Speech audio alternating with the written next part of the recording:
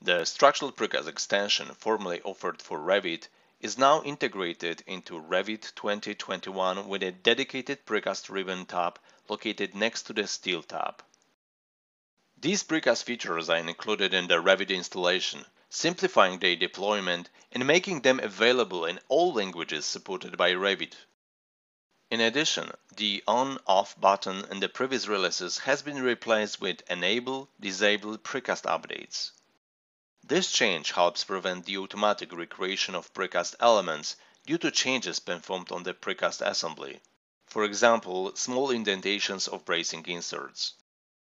The integration of this functionality into Revit 2021 supports multiple stages of the precast workflow, offering advanced tools to automate the process of generating precast assemblies, shop drawings, and files for computer-aided manufacturing CAM machines.